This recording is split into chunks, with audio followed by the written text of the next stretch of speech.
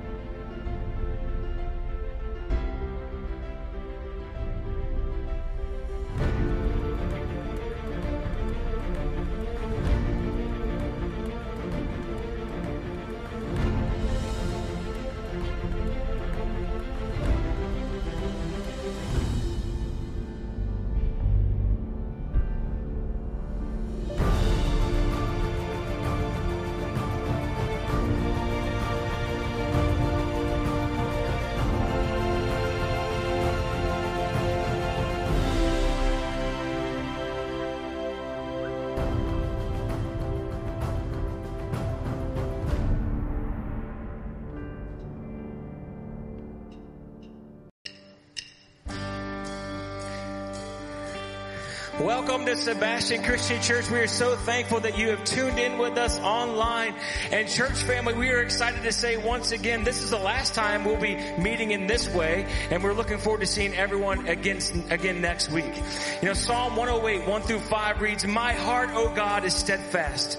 I will sing and make music with all my soul. Awake, harp and lyre. I will awaken the dawn. I will praise you, Lord. Among the nations, I will sing of you among the peoples. For great is your love, higher than the heavens. Your faithfulness reaches to the skies. Be exalted, O God, above the heavens. Let your glory be over all the earth." And God's glory is truly over all the earth. And we want you to experience that this morning. And if you already have, it's an opportunity for us to worship our God. So where you are, we encourage you to stand up, sit down, whatever you prefer. Maybe you turn the volume up a little bit, but join with us as we sing to our God. Praises, sing Hosanna, glory to God in the highest. Let's do that together.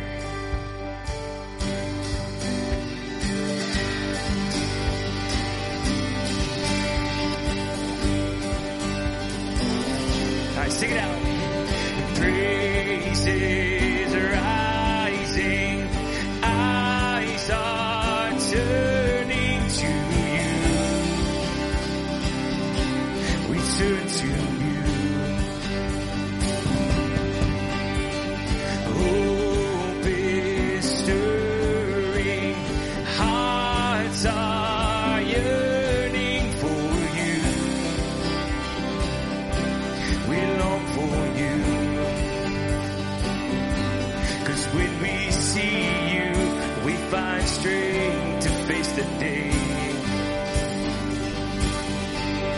In your presence, all our fears are washed away. Washed away. Hosanna, Hosanna. You are the God who saves us, worthy of all our praises. Hosanna, Hosanna. Come have your way among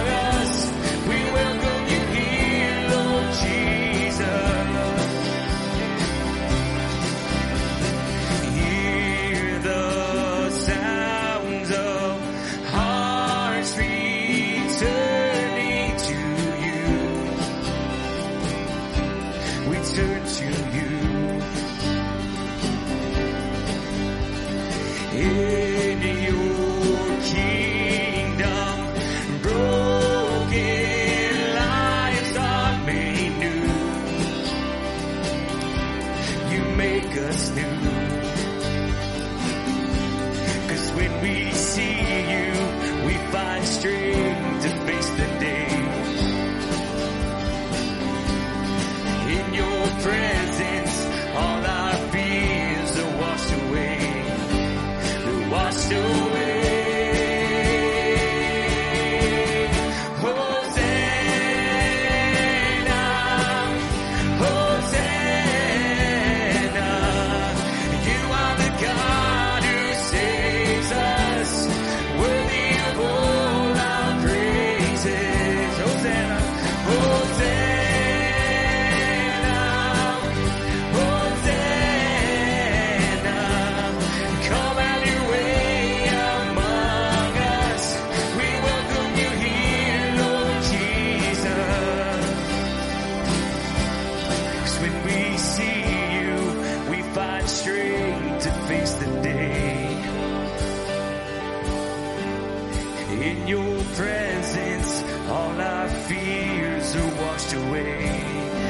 Sing it, church, 'cause when we see you, 'cause when we see you, we find strength to face the day.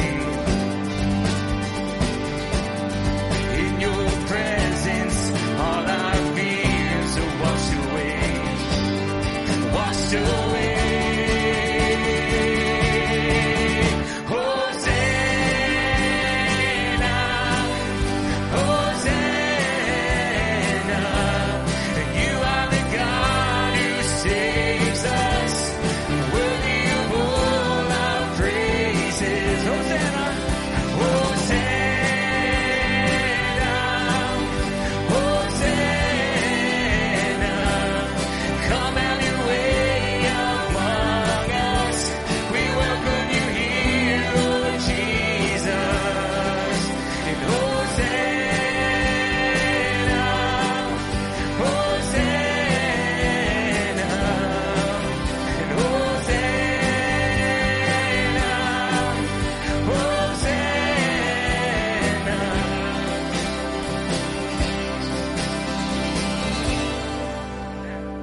Welcome to SCC. Thank you all so much for joining us today. My name is Camille.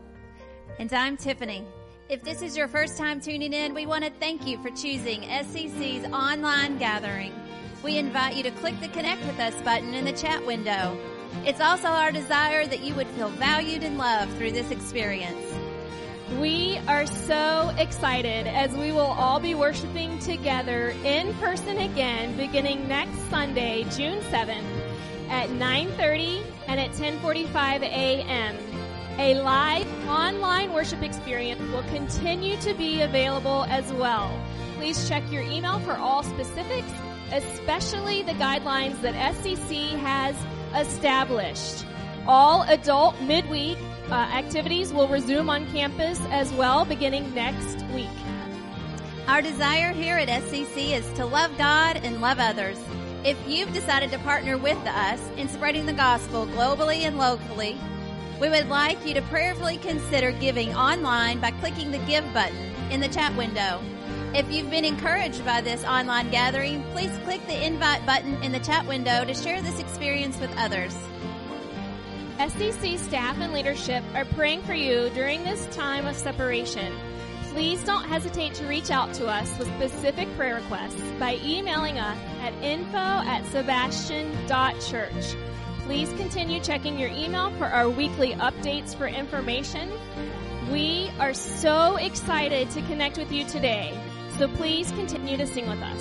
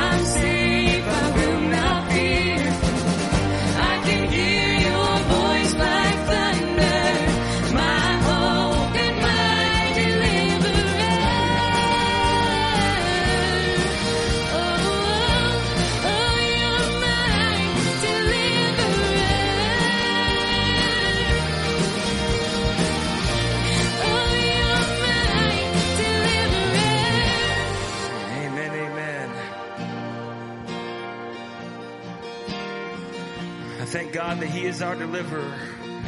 And it's moments like these where we can worship Him and give our hearts to Him. He's a God that never fails us, and we need Him. Let's continue to worship Him.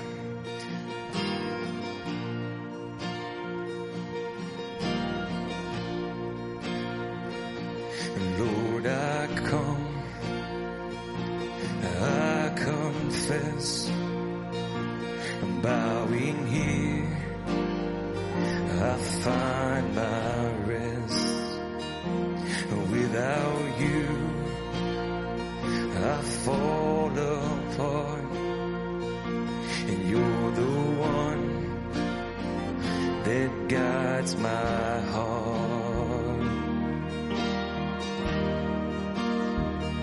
And Lord, I need you.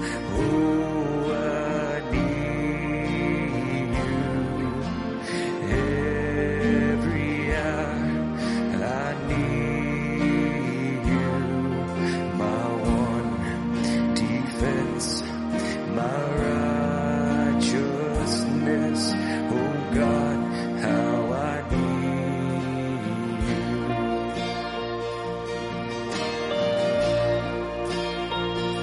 Where sin runs deep, and your grace is more. Where grace is found is where you are. And where you are, Lord, I am free. And holiness is Christ in me.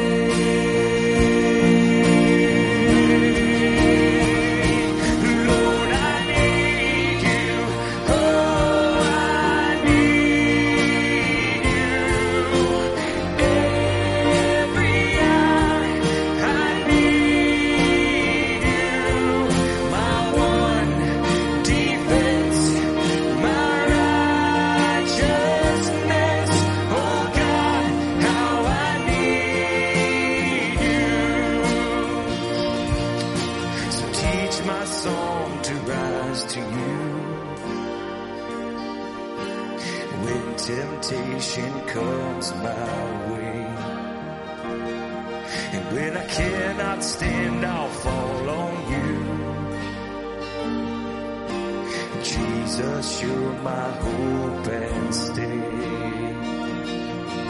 So teach my song to rise to you. When temptation comes my way, and when I cannot stand, I'll fall on you. Jesus, you're my hope and stay.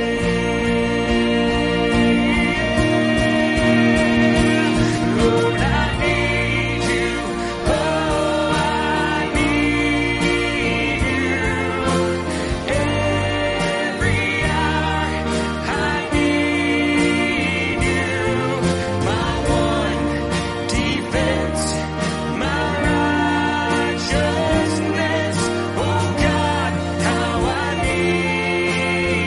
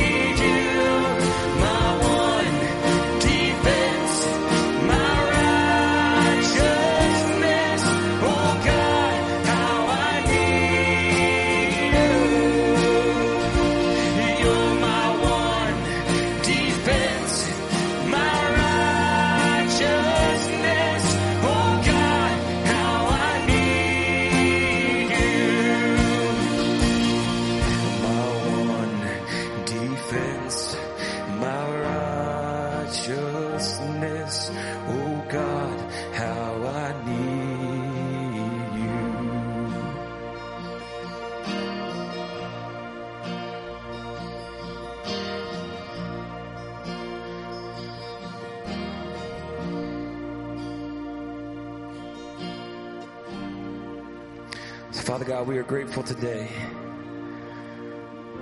that we can sing those words and know that they are true for the believer. That we need you, Father, and you provide, and you're loving, and you are sovereign over all things. And come what may in this life, we can trust in you because you are faithful. And God, there's never been a single time where you've let us down and you've not fulfilled your promises, God. And so we are grateful. We are full of gratitude and love today for you. And the right response for all that you are in our lives is to worship you, is to surrender ourselves before you now. Look to the cross and be thankful for all that you've provided. And God, if there's someone listening today or watching today, God, and they haven't experienced, they haven't tasted and seen that you are good, they haven't experienced the life-giving salvation that comes through Jesus, God, I pray that your Holy Spirit would move in them right now. And God, they would sit up, lean in a little closer to you, because God, you're not done speaking to them. And you want to redeem their lives. And so, Father, I pray for every soul that's in that position right now, God, that you would continue to draw them unto yourselves, and they would surrender once and for all. They would finally taste and see that you are wonderful, and you are mighty, and you are awesome in power. And God, that we lack nothing with you. And so, Father, we are grateful for this time this morning where we can gather wherever we are and as one church, praise you and worship you. And so, Father, our hearts are ready. We've removed all distraction. And we want to hear from your word today. So, Father, would you speak to us? Speak to our fertile hearts and let your seed fall fresh and take root and grow. And God, that we may be not just hearers of your word, but actually doers. So be with us today, God. Thank you for this time. I pray for Pastor Stephen who's about to come speak to us. God, I lift him up to you and pray that your Holy Spirit would speak mightily and powerfully through him, the message that you've laid on his heart for us. And again, Father, that we would live it faithful to you. And we love you. And we pray these things in Jesus' name. Amen. Amen.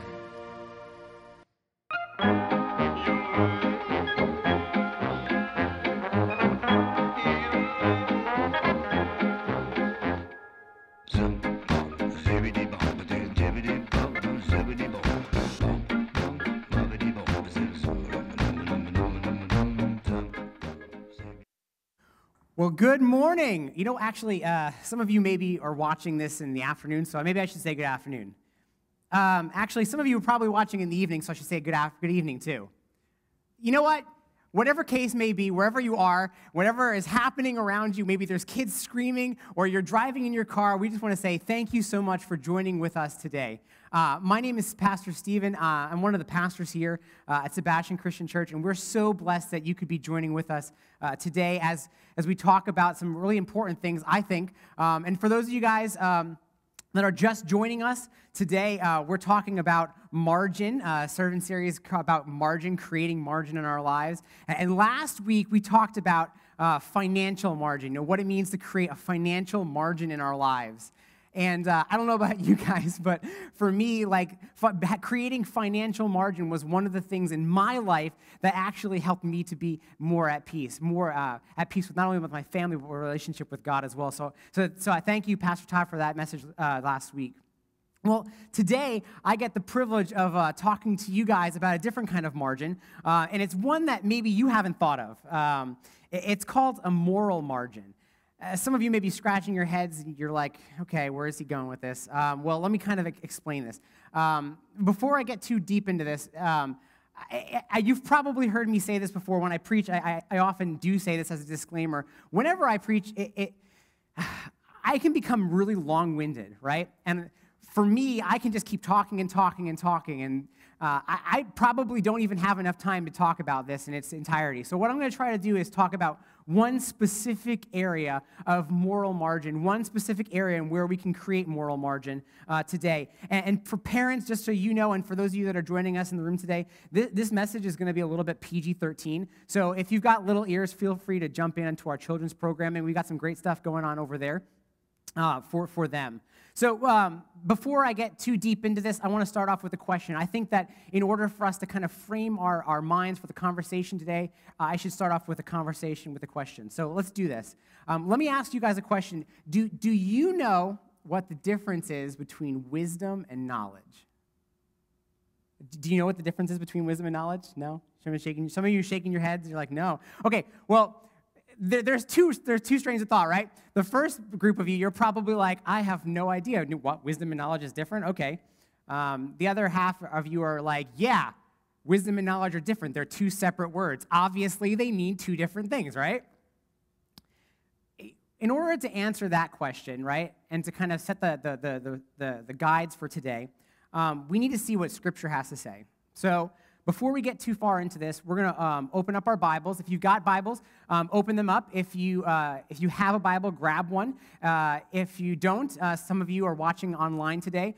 You can boot up your phones, your tablets, or your computers, and they most likely have one. There's also the thing called the internet, and there's a Bible on there as well. But for those of you joining us on our platform today, we also have a Bible provided for you. So what we're going to do is we're going to open up to James chapter 1. I feel like that's a good spot for us to start off with today. So open to or turn on your Bibles, and let's read together. Ready?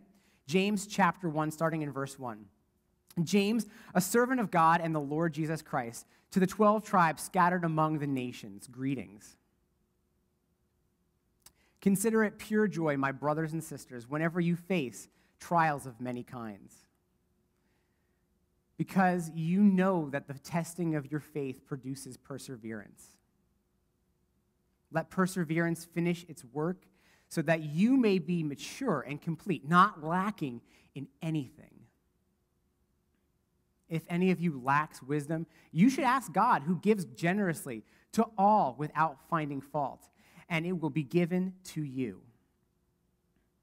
But when you ask, you must believe and not doubt, because the one who doubts is like a wave of the sea, blown and tossed by the wind. That person should not expect to receive anything from the Lord. Such a person is double-minded and unstable in all that they do. Believers in humble circumstances ought to take pride in their high position. But the rich should take pride in their humiliation, since they will pass away like a wild flower. For the sun rises with scorching heat and withers the plant, its blossom falls, and its beauty is destroyed. In the same way, the rich will fade away even while they go about their business. Blessed is the one who perseveres under trial, having stood the test. That person will receive the crown of life that the Lord has promised to those who love him. When tempted, no one should say, God is tempting me, for God cannot be tempted by evil, nor does he tempt anyone. But each person is tempted when they are dragged away by their own evil desire and enticed. Then, after desire is conceived, it gives birth to sin, and sin, when it is fully grown, gives birth to death. Do not be deceived, my dear brothers and sisters. Every good and perfect gift is from above, coming down from the Father of heavenly lights, who does not change like the shifting shadows. He chose to give us birth through the word of truth, that we might be a kind of fruits of all he created. My dear brothers and sisters, take note of this. Everyone should be quick to listen, slow to speak, and slow to become angry. Because human anger does not produce the righteousness that God desires. Therefore, get rid of all moral filth and evil that is so prevalent, and humbly accept the word planted in you, which can save you. Do not merely listen to the word and so deceive yourselves. Do what it says. This is the word of the Lord. Let's pray. Heavenly Father, we thank you for all that you've done in our lives, all that you're continuing to do. Father, we ask that this time be used for your kingdom and glory. Help open our eyes and our ears so that we may listen and we may hear. Father, help us to, as verse 5 says, just continue to pour in and let the wisdom of Scripture just pour over us. We ask that you speak to us today, and we ask these things in Jesus' name. Amen. So, now we've kind of had a little bit of a foundation. I should probably mention this to you. You may have heard this before. You may not have heard this before. Someone come up to you, and they go up to you, and they say, the conversation about morals is over. Have you ever heard that before? No? You've never heard that before? No? Anyone? No? Never heard that before? Really? You've never heard that before? Okay. So you probably don't hear those exact words, right? You probably hear statements like, this is what everyone's doing, right? This is what everyone does when they go to high school. This is what everyone does when they go to college. This is what everyone does when they have their first job. This is what everyone does while they're dating. This is what everyone does when they get engaged. Everybody's doing this thing, so, you should do it too. Maybe you've heard that. The saying, like, everybody's doing it, and you should do it too. I think this is one of the challenges that students face, especially those that are graduating. And for those of you that have just graduated high school, we couldn't be more proud of you. We're so proud for our graduates. But it's not just students, right? Not just students, not just the things that they face when they're going to college or that they're trying to kind of get into the world, right? It's for all of us. We kind of have this idea of keeping up with the Jones mentality. You know what I mean? Like, they got a new car, we should get a new car. Ours is a 2019. Ours is a 2020. And it's like, I should get a new car. This idea of everybody's doing it and you should do it too. We live in a culture that prizes and promotes, above all else, sexuality and moral relativism. And we hear statements in our culture today that there's really no right or wrong. And even if there is a right or wrong, there's no way of knowing. What's good for you is good for you, and what's good for me is good for me. It's fine for me to do this, it's fine for me to do this, don't judge. Now, some of you in the room and some of you online, you maybe feel the need to make an excuse, and you're like, when I was younger, we never had to deal with X, Y, and Z. When I was your age, we never had to deal with technology. Or maybe you're younger and you're in the state and you're kind of in the stance of, if only I grew up in the 1800s, man, that would be just awesome. I wouldn't have to deal with any hard times, or maybe it's the 1900s or the 1940s or the 1980s. Shout out to those of you guys, by the way, born in the 1980s. Yeah, we're like, whoop, whoop, that's right. But hey, listen, it's not an accident that we are born in this cultural time and not another. It's not an accident that we are born here and now. God chose for us, not just for us even. God chose for us and our kids to be in this time and this place. And if I'm honest with you, I struggle with that sometimes as a parent. And maybe you do too. That our kids, they have to deal with, and they will have to deal with vices and issues that we have never had to deal with growing up. If only I was in a different time. If only I was in a different place. Or maybe you're in the different demographic where you say man, I wished I lived in the olden days, the good old days, right? I've been doing some research on the good old days. I don't know when they were, but it sounds great, to be honest with you. I've read a lot about them, and it sounds awesome. Maybe to give us a little bit of comfort in this, the Apostle Paul on Mars Hill, when he's speaking to Epicurean and Stoic philosophers, he has to say this: He determined, meaning God determined, the time set for them in the exact places for which they should live. That God chose for us to live in this cultural moment, right? So let me say this as definitively as I possibly can and as clearly as I possibly can so that you understand. There is no way around the issues. There's only through the issues that we're going to talk about today. There's no way around them. We can't side skirt them. We can't just shovel them under the rug. In culture today, we tend to do that. When we have hard topics and hard things that we don't want to talk about, we tend to just shove it under the rug. There's no way around it. There's only through it. And in order to give us light and wisdom onto where the Lord wants us to land today, we need Scripture to help us out. And I really do believe that. As a pastor, as a person that's in the church, the body of Christ, we do need Scripture to help us and to point us and to direct us how we should live. And if you're following and you're paying attention or you're following along with us at home, verse 5 kind of gives us that setup for that.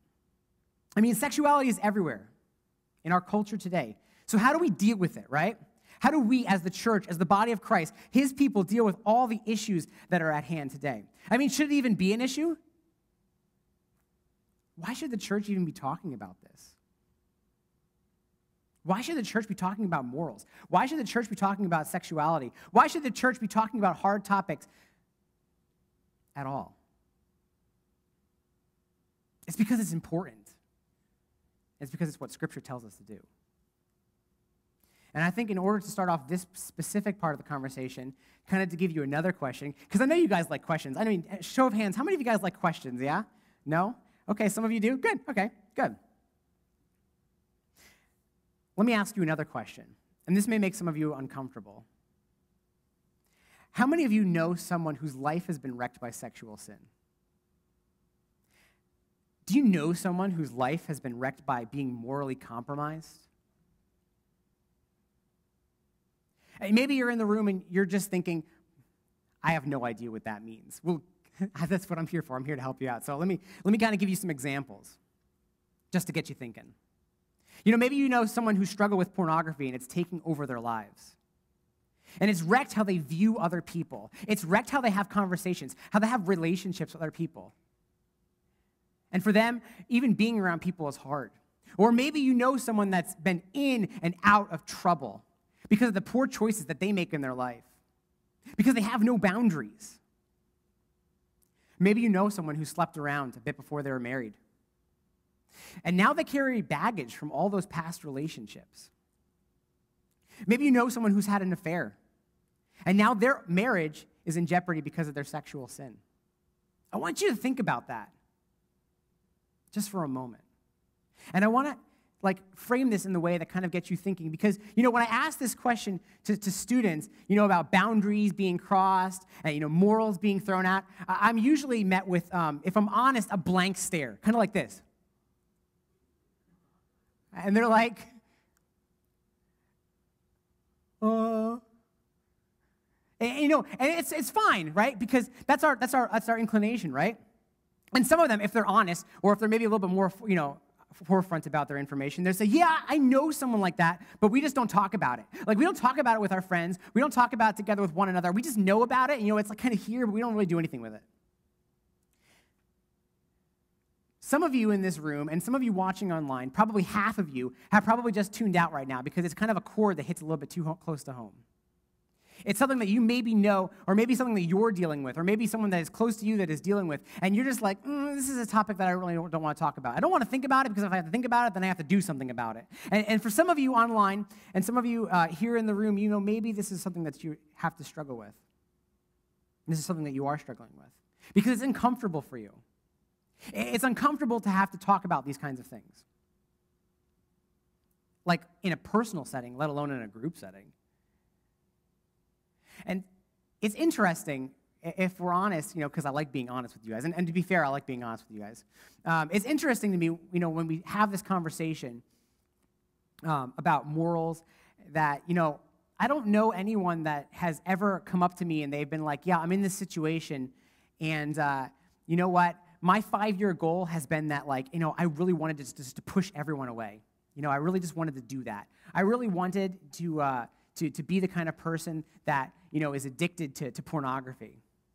I really wanted to be that kind of a person. My friends, they all started out like, yeah, I just really can't wait, for my family and my life to become so dissolved, become so hurt, so morally compromised. I've never heard anyone say, oh, yeah, you know what? If only I play my cards right, maybe I can lose my marriage. Maybe I can lose the respect of my kids. Maybe at the end of the day, I can just, have my life totally be in shambles.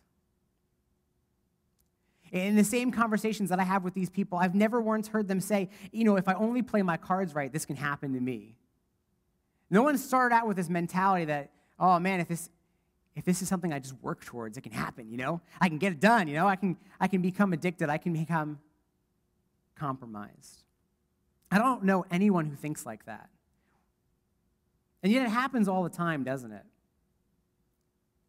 Kind of like as a battle cry for the lost, we hear it repeated over and over again, right? The statement I've never thought it would happen to me. I never thought that I would end up like this.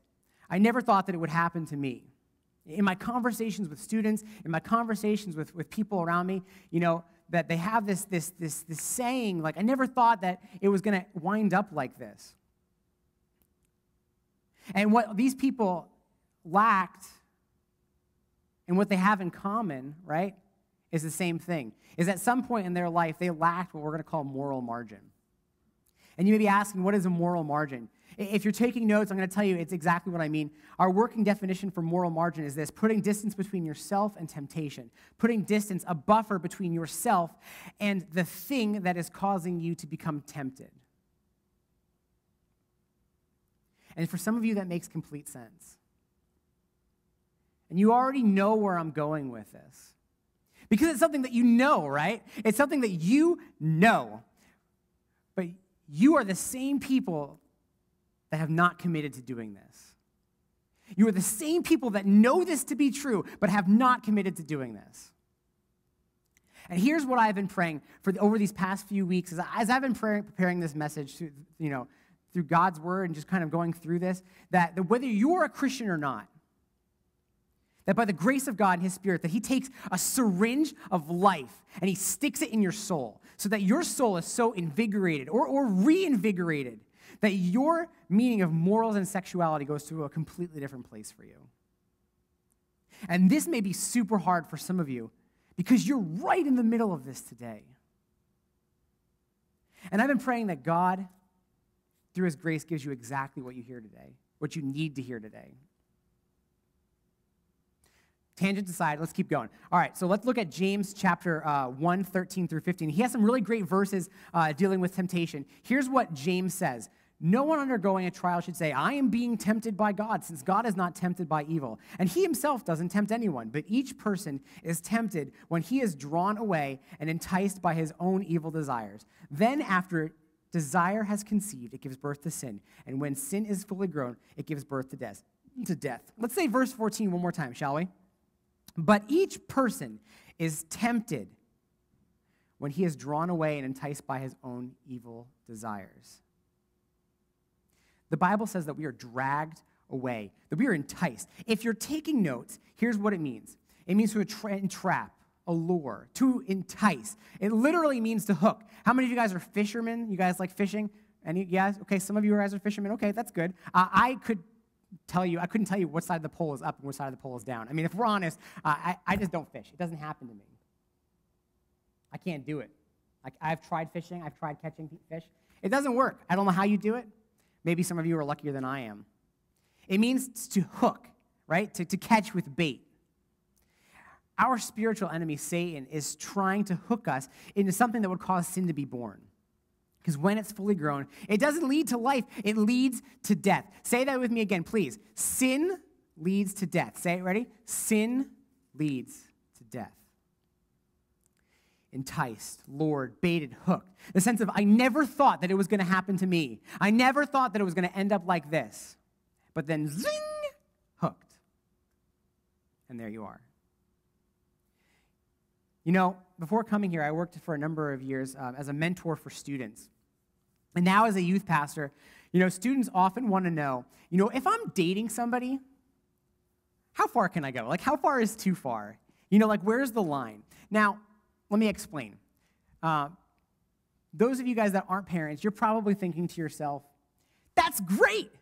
It's good for us to kind of instill on our students, and our kids, where the line is. It's good to know where the line ends, right? But see, those of you guys that are parents, you probably understand exactly what is happening right now. See, they're not asking, where's the line, so that they can, stay far, far away from that. They're asking, where's the line so they can get, right smack dab up against it, right? They're asking, where's that line? Kind of like I have a 2-year-old, and she loves to put her face against the glass, and that's what they want to know, too. They want to know how close can they get to put their face right up against that glass, that they're smooshing up against that line. They're not asking, how close can I get because I want to stay far away from it? They're asking, how close can they get because they want to get right up to it. Which is really interesting to me because, I don't know about how many areas in my life that I can say, how close can I get without this actually hurting me? Some of you guys have been doing a lot of things to keep occupied during this whole coronavirus thing. For me, I've actually built a couple things with a saw. And I've never once said to myself, there's a safety on that saw. And if I just take that safety off, I wonder how close I can get these suckers to that blade. I wonder how close I can get without it actually hurting me. I've never said that. People don't do that. That's ridiculous. And yet, for some reason, when it comes to temptation, people are like, how close can I get to the edge without getting seriously hurt? It's not a big deal. It's just Instagram photos are harmless. It's no big deal. It's just a TikTok. I just watch it. Everyone else is watching. It's not a big deal. It's no big deal. I go online, I scroll through Reddit, and I see things all the time. It's no big deal. It's maybe something pops up once or twice, and that, I'm like, whoa, okay. And then it kind of leads to more. It's no big deal. Everybody else is doing it, and I should do it too. How close can I get without somebody getting hurt? How close can I get without myself getting hurt? 1 Corinthians chapter 6 has something for us to say, and I want us to all look at this together, so I'm going to give you a moment to pull it up, to open it. 1 Corinthians chapter 6, verses 18 through 20 has a lot to say, but I want to focus on this part, on verse 18, really quickly. The first word of this verse is really important, and we're going to all say this together, I think, because it's important that we do this together. So on the count of 3, we're going to say the first word together, okay? This is good for you. It's good for at home for your timing. Ready? On the count of 3. 1, 2, 3. Flee. The first word says flee. Notice how it doesn't say flirt. It doesn't say get close to sexual immorality. It doesn't say, mingle yourself in there just a little bit, It says flee. 6:18 says flee sexual immorality. Do you guys know what the word flee means? I mean, do you know what the word flee means? Because when I'm talking to students, I ask them a question. Happens a lot. Maybe you have children of your own, and this kind of happens to you, right? Where you have to repeat yourself a lot. And maybe you have to repeat yourself once or twice or 3 times in order for something to sink in. I think that it's important for us as people. In order for us to have things sink in, we have to have it repeated to us. And so I'm going to say it again, flee from sexual immorality. But do you guys know what the word flee means? I often ask students, hey, do you know what this word means? Because we have an idea as adults, that everyone understands when we're talking, but that's not necessarily the case. People don't always understand the words that we use sometimes. Do you understand what the word flee means? Well, let me tell you. It means to escape. It means to distance oneself. Flee. Flee from it. Get out of town. Pretend like your pants are on fire and you're just like screaming and booking for it, right? A mentor of mine once said, to flee means to do a complete 180 from where you're at and bolt away from that thing. It doesn't say 90 degrees. It doesn't say 72 degrees. It doesn't say 179 degrees. No, 180 degrees from where you're at to where you need to be. Flee. Flee from sexual immorality. Run. Don't ask yourself, how close can I get? Remember earlier when I asked you the question, the difference between wisdom and knowledge? Do you guys remember that? I know that was like ages ago. That was ages ago, wasn't it? See, knowledge says, I know it's wrong and I probably shouldn't be doing it. But wisdom says, it is wrong and I shouldn't be anywhere near it in the first place. See, knowledge is saying in your head, I know it's wrong, I know it's wrong, I know it's wrong, but wisdom is saying, it is wrong. I shouldn't be anywhere near it in the first place. Wisdom is saying, I know where my margin is. See, the wise person is going to put significant distance between themselves and sexual temptation. And you're probably looking at me and you're like, Stephen, seriously, you just keep talking about sexual temptation. Why are you focusing so much on that when there's so many other things that we could be tempted about? There's so many areas where our morals can be compromised. The reason is because I believe that it is one of the most dangerous and devastating things, not just to our culture, not just to the body of Christ, but to the church as well. That this is wrecking relationships. It is wrecking families. It is wrecking marriages. It is wrecking relationship with God. Scripture goes on to say this in verse 19 and 20. Do you not know that your body is a temple for the Holy Spirit who is in you, whom you have received from God? Here's what the Bible says, right? It says, you are not your own, that you are bought with a price. Therefore, honor God with your body. And some of you are probably saying, it's my body, I can do whatever I want with it, right?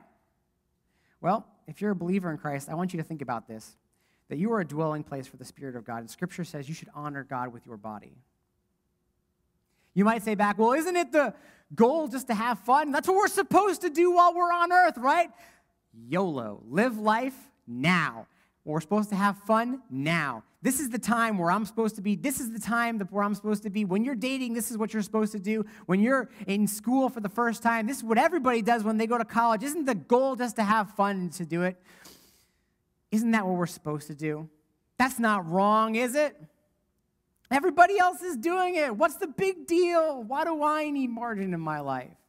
Here's what Paul says in Ephesians chapter 5, verse 3, Paul says this, "But among you there must not even be a hint of sexual immorality." Not even a hint. I do a lot of cooking at home, and let me tell you, when it calls for like a hint of salt, right? I'm not just gonna like take a cup measure and just pour salt into it. That's ridiculous. I'm not gonna take a handful and just throw it on in there, right? Because that's ridiculous. When it calls and it says not even a hint, that means like the smallest, the tiniest, the most insignificant portion, not even that little bit should be in there. But among you, there must not even be a hint of sexual immorality. You see, in the world that we live in, and by the world standards, the bar for morals is set super low. I mean like super low. Like if you're looking at me, the bar for morals is like this, okay? The bar for morals is set low. And so often we think to ourselves, I'm better than most people. Have you seen that guy over there? His life is a mess, and I'm way better than him, right? Because that's what we do. We live our life by comparison. God says, not even a hint of sexual immorality. Not even a hint. His standards, God's standards, are so incredibly high. And yet we paint that bar to be so incredibly low. You know, what are we going to do, right? What are we going to do? The bar is set so low. So maybe we should think about changing where the bar stands, right? Maybe we should think about where we should set our standards. You know, a carpenter friend of mine once told me that, you know, your cuts are only going to be as good as your measurements, right? For those of you, how many of you guys have ever used a ruler before? If you use a ruler to figure out how much water you should drink, that's probably going to be wrong, right? You're probably going to be wrong in your measurements, right? We use a ruler to figure out length. I can debate with you if you want. I could be wrong, but I'm pretty sure we use a ruler to determine length, okay? So you guys can just stop judging me. I don't know how to do stuff that often with my hands, so I kind of pull things from the air sometimes. So it's fine. So we use a ruler to measure length, right? Not a ruler to measure volume. So we have to kind of figure out what the right ruler is, right? What the right rubric for living is. And for some of you who are living by the world standards, where that bar is set incredibly low, you may be fine because you're comparing yourself to low. But we're looking to compare ourselves to God's standards. And so I want to kind of give us an idea of where we should kind of land today. I'm a real big believer in application in God's word, and I think that Jesus was too. He gave a lot of clear examples on how we should live. And so here's what I'm going to do. I'm going to argue that we should probably aim to live a not normal life. Because if normal is setting the bar down here, normal's wrong, right? And so I'm looking at you, and I'm kind of expecting that you guys are looking at me a little bit crazy right now. You're like, Stephen, you want me to live not normal? Yeah, I'd like you to just kind of bear with me for one moment. We're doing a financial peace course at our church, and Dave Ramsey says this: if you want the same results, do the same things.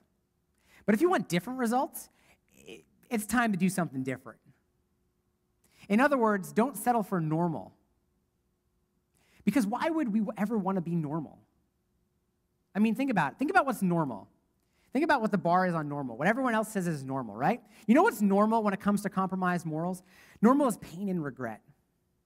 Normal is guilt, insecurity, and fear, lust, and divorce. That's normal. Why is that normal? Because our line of what is right and wrong when it comes to sexual sin and temptation is in the wrong spot. We are called as followers of Christ to put distance between ourselves and temptation, to draw that line in a different spot. Philippians 4:8 says this, and this may be hard and challenging for you, some of you, so let me kind of walk you through it.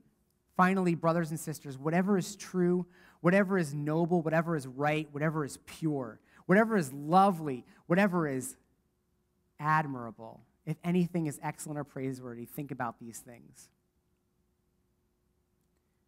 How can we put space between us and temptation? How can we do that? How can we draw the line in a better spot? We've got to reframe our minds, honestly. If we're talking about where we should be drawing our life and where we should be drawing that line, we got to draw it in a different spot. We got to be changing the way we do things. So I'm going to give us a couple instances on where we can change that line. Admittedly, though, these may not seem very normal. But hey, we don't want normal results, do we? I've got some suggestions that some of you may write off as weird, and others you may say this is pretty wise. The first thing is this. I want you to figure out where you stand, right, where you are right now, and see maybe if you fall into this category or not. The first thing, if you're taking notes, is I want to encourage you guys to dress for spiritual success. Dress for spiritual success, right? When you dress in a way that brings glory and honor to God. How you hold yourself, what you wear, bring glory and honor to God. The second thing, and if you're dating, is this, keep 4 on the floor. It means 4 feet on the floor, okay? And keep to public spaces, whether you're watching a movie or you're out in public. And just in case you're wondering, the bedroom is not a public space. I just thought I would clear that up for some of teenagers that may be watching out there. The bedroom is not a public spot, okay? Good. Now that we've gone through that, next, if you're taking notes, no sleepovers or playing house. Very normal, right? It gets late, you're dating somebody. Oh, you can use my toothbrush. You can wear my shirt. Don't go, stay here. It's fine, it's fine. No. Another thing that I would suggest is this. Avoid going to dangerous places. Whatever those might be for you, and you're the one that knows best what that dangerous place might be for you is, right? For some of you, it may be going to bars or clubs, right, with people after work. Or others, it could be online in chat rooms or the websites that you visit, right? Maybe for some of you, it's going to the gym. Visually, you just can't handle it. Avoid going to dangerous places. If it's dangerous for you, avoid that. You might say, that's not normal. Of course it's not normal. We want not normal results, right? So we should try not normal things.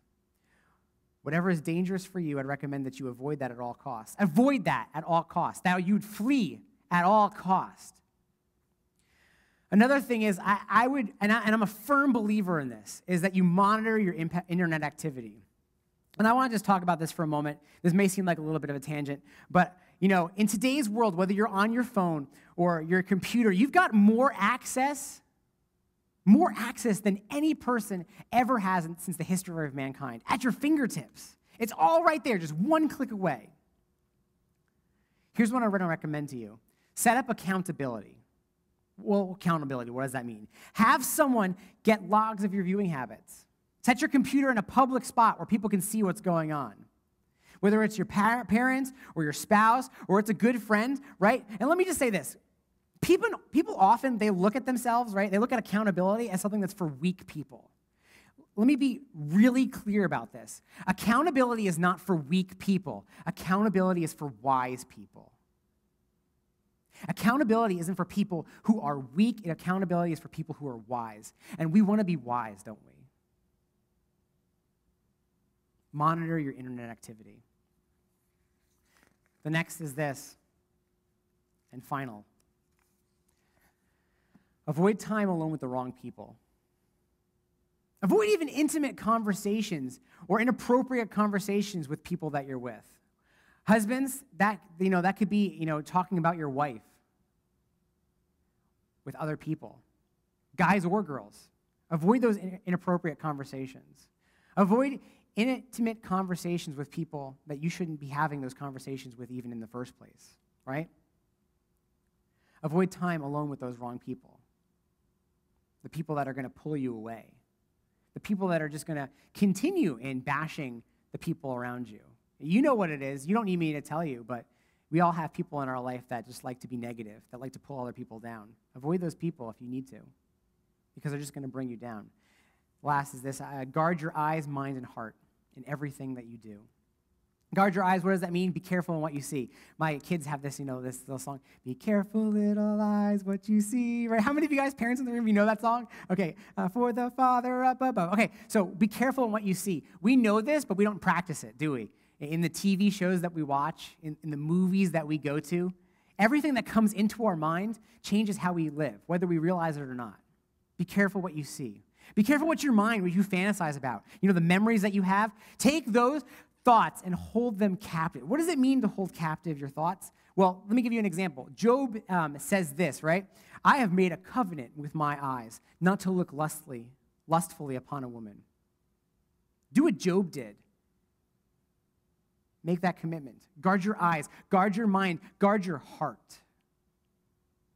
You're probably saying, Stephen, this is definitely not normal. This is super weird. Why are you having me do all these things?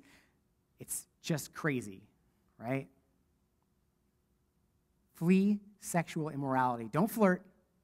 Flee. And if we're honest with that, and if we're serious with that, and if we're not just using our knowledge, but we're using wisdom, and we're saying, how can we do that? We have to have not normal things set up in place. I've never known a person, right, who I look up to, who I respect, who is my mentor, right? I never looked at those people in my life and said, it all started in my life when I created moral margin, right? This walk to sin all started with when I created margin in my life. I've never heard someone say that. Rather, I know a lot of people who have said, I never thought it would happen to me. I never thought it would end up this way. Let me just be clear in something, because I don't want you to think that I'm living a life of double standards. I have margin in my life. And frankly, I don't want to live without them. I want my kids to know that they have a father who is a man of God, who is not perfect by any stretch of the imagination. And if you're here today and you're looking at me and you're like, Stephen's perfect, I just have to laugh because I can't imagine any of you are saying that. But just in case you are, I'm not perfect. But I want them to know that I'm a man of God who is seeking after God's own heart, who is trying to live a pure and honest life by the power of the Holy Spirit. I want my daughters to know that they have a father who does not objectify women and always strives to treat their mother with honor and respect. I want them to seek after God's own heart. And in fact, I want them, when the time comes to look for a husband, I want them to look for a man just like that. Not like me, but like God, like Christ, right? I want my wife to never worry a day in her life about my integrity and devotion to her. I want her to feel secure. I want her to feel blessed and treasured and protected. I want my God, the one who sent his son Jesus and pulled me out of sin, who transformed me from my life of selfishness. I want him to be honored with my body, with my heart, with my soul. This may be hard for some of you, but let me ask you the last and final question. Let me ask, how many of you would say, if you're honest, that you probably don't have the moral margin in your life that you should? That you don't have the moral margin in your life that you should. Some of you may be going, oh man, there is just more than a hint of this in my life. There is way too much of this, and I feel serious conviction right now. Others, you may be saying, how could God ever love someone like me? I've messed up. I've screwed up so bad. Here's what I want you to understand. That God loves you so much. God loves you so incredibly much. And that you are the one that he came for. You are the one that he sent his son to die for. You are the reason that he sent Jesus. You may say, I'm so lost and it's so dark and my life is so messed up. You are exactly the one he came for. And there are those of you who are here today and you're fully aware of your sin. You're aware that that sin is separating you from God. You're aware that that everything in your life isn't how it should be, isn't how God wants it to be.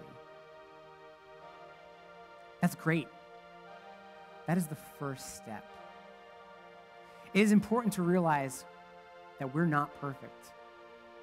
It's important to realize that we are sinful, that we are fallen. Because it's that calls for a need of a Savior. And there are some of you that are going right now, I really do need help. I really need help. I need healing. I need forgiveness. I need to be transformed. God, please transform me. Just know God is there for you. Call on him. And if you call on him, he will answer. Ask him to save you. Ask him to forgive you. Ask him to change you from the inside out. And whatever you're dealing with, whatever you're struggling, just know that when you do, God promises that all of your sins will be forgiven, that he will make you clean. He will make you brand new. And there are those of you who are here that are at this moment, right? That God brought you here today. God brought you here today. Today is the first step in your walk with Christ. Today is the day that you can make that walk in repentance towards God. And there are those of you that would say, yes, that's me, Jesus, please take control of my life. Take my life and save me. If you're joining with us online, just lift your hands up right now. If you're in the room, just lift your hands up. Because we want to connect with you. We want to help you to know that you are loved and valued. Would you all just take a moment? Let's pray this prayer together out loud. Heavenly Father, save me from my sins. Forgive me. It is through your Son that we are made new. Make me brand new. I can't get out of this life, and I can't go on this life without you. I need your help. Cleanse me. Use my life to glorify you in all that I think and say that I do. Make me new. In Jesus' name, amen. Maybe growing up, you heard the term Eucharist used in your faith background, but never really understood what it meant. Well, the term was used by the early church fathers like Ignatius and others, and simply put, Eucharist means to give thanks. The Eucharist is the Christian ceremony of giving thanks to God for his salvation through his Son Jesus. And during the Passover meal with his disciples, Jesus used the Greek verb eucharisteo, thanking God for his provision when taking the bread and the cup of wine. And with these symbols, Jesus was foreshadowing his upcoming sacrifice on the cross. In other words, he would exchange his life for ours so that we would not stand condemned before God because of our sins. We truly have so much to be thankful for. Moving forward, Jesus would encourage his followers to take time to remember his sacrifice and give continual thanks for it. And so today, as you celebrate this Eucharist by taking the bread, which represents his body, and the cup of juice, which represents his blood that he shed on the cross, spend some time and give thanks to God for all that he has done for you in Christ Jesus. In just a moment, we're going to give you a few minutes to do just that. And we want to encourage you to take each element and give thanks to God for his incredible gift of his Son Jesus who died for each of us. Now, husbands, fathers, use this time to lead your wives and your families in prayers of thanksgiving for what Jesus did for you. Make this a time of worship, a worship of thanksgiving. Thanks for joining us for worship today. For more information about our church and our ministries, please go to sebastian.church. We really hope that today's message spoke to you and encouraged you to follow Jesus. Be sure to check out our website or our app to see our other ministries and learn more about what SEC is doing in our community. SEC continues to grow and our ministries are doing big things for Jesus. If you're looking for a way to get plugged in, email us at info@sebastian.church. And we would love for you to consider partnering with us financially as we strive to reach our community with the love of God and the gospel of his Son Jesus. If you would like to give securely online, visit our website or click the Give Now button on your screen. We hope to see you again soon.